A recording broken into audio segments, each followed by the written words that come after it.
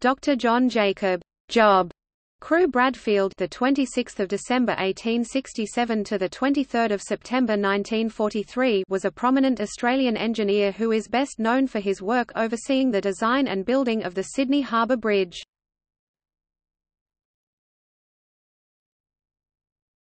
Topic: Education. Bradfield received his early education in Ipswich, Queensland, where he attended Ipswich North State School 1 and Ipswich Grammar School. He then completed a Bachelor of Engineering in 1889 and then a Master of Engineering in 1896 from University of Sydney, where he was a resident of St Andrews College. He was a member of the Queenslanders Association in Sydney. In 1924, Bradfield received the first Doctor of Science in Engineering at the University of Sydney for his thesis on electric railways and the Sydney Harbour Bridge.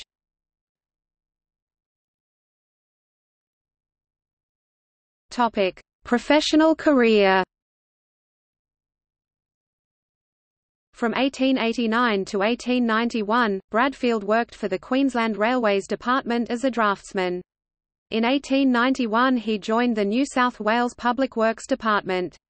In 1912 he was appointed Chief Engineer for Metropolitan Railway construction, when he commenced his long association with Secretary Kathleen Muriel Butler. In 1915 Bradfield submitted a report outlining a grand scheme for Sydney's railways involving the electrification of the suburban railways, a city underground railway and the Sydney Harbour Bridge. World War I led to the collapse of all three proposals. During World War I, Bradfield worked with Professor Warren and Mr. A. E. Cutler to establish the first civil aviation school, where pilots were trained for overseas service.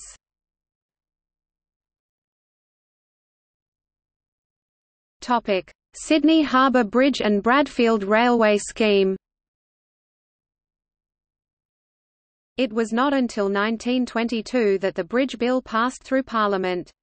Much of his work on the Sydney Harbour Bridge involved the assistance of his secretary Kathleen Muriel Butler, who, in spite her job title, was involved in the checking of specifications and the negotiations with tenderers. Bradfield had a grand vision for Sydney's railway system.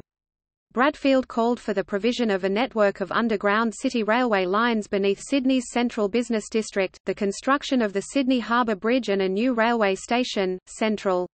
While the central idea of an underground loop beneath the city was implemented, and stub tunnels built at designated interchanges for provision of future lines, many of his related ideas remain unimplemented. A larger network of lines was proposed for the western, eastern and southern suburbs, however most of these lines remain conceptual and have never been constructed. The building of the bridge coincided with the construction of a system of underground railways in Sydney's central business district, known today as the City Circle, and the bridge was designed with this in mind. The bridge was designed to carry 4 lanes of road traffic, flanked on each side by 2 railway tracks and a footpath. Both sets of rail tracks were linked into the underground Wynyard railway station on the southern end of the bridge by symmetrical ramps and tunnels. The eastern side railway tracks were intended for use by a planned rail link to the northern beaches, though they were used for tram services from the North Shore to Wynyard Station. The intention was to operate tram services until the implementation of a heavy rail service to the northern beaches. However, when tram services were discontinued in 1958, they were converted into extra road traffic lanes, which now serve the Cahill Expressway and a city-bound bus lane. The Depression, and later World War II, along with the post-war growth of motor vehicle usage led to projected patronage of passenger services in Bradfield's plan being overestimated. Parts of the city underground were constructed and exist as the present-day City Circle. Small sections were also built for additional proposed city lines, such as additional platforms at Wynyard and St James railway stations which have never been used for heavy rail transport. In 1923, the first sod was turned on the City Railway.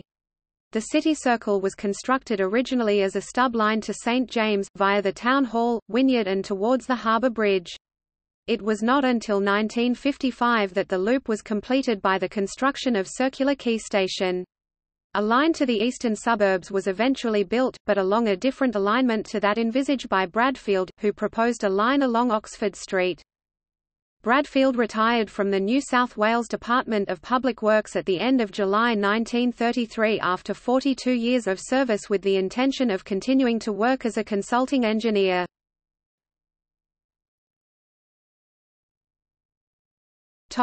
Other works.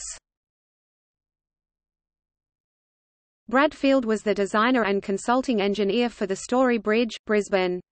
He also designed the Cataract and Burrinjuck dams. In October 1938, Bradfield published a proposal known as the Bradfield Scheme for diverting some coastal rivers of Queensland onto the western side of the Great Dividing Range. However, it was never implemented. Bradfield designed the Circular Quay railway station, but it was not built until many years after his death.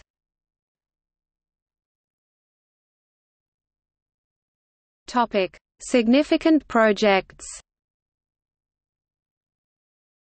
A number of his works are listed on the Australian, New South Wales, and Queensland heritage registers.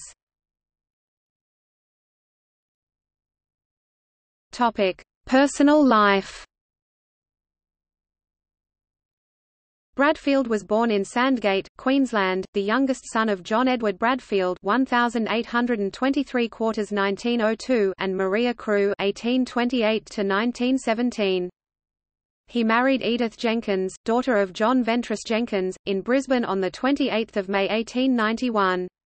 They had one daughter, Mary Margaret (1892–1984), and 5 sons: Edward, born 1893; Anthony Bailey (1895–1974), Alan (1903), Stanley George (1906–1951), and Keith Noel Everall (1910–2006).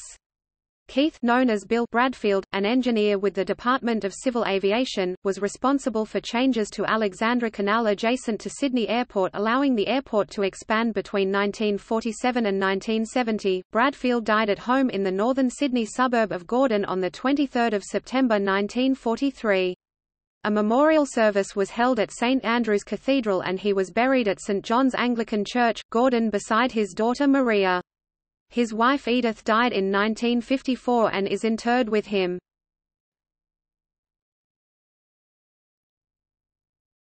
Topic: Honours. Named in his honour are Bradfield highways in both Sydney and Brisbane, the federal electorate of Bradfield, the North Shore Sewerage Bradfield Carrier in West Killara and Bradfield Senior College, a school for the creative industries in St Leonards.